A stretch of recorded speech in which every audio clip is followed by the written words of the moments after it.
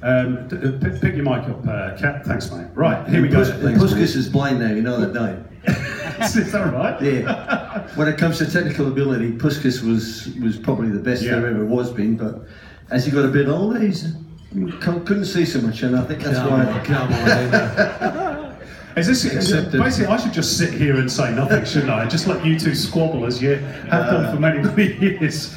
Let's talk about football, and I want to ask you a general question to start off with.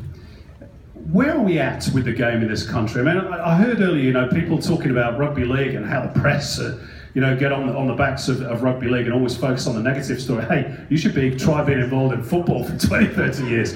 But that aside, we've had, the new era now for 11, 12 years, new board, new league, new era for the Socceroos. Where are we at? Are you happy with it, or have we still got a long way to go? Personally, I think the game has come a long way. We've got a lot more people involved and a lot more people interested. The coverage on telly, the promotion is fantastic. The facilities that the players are playing these days is brilliant.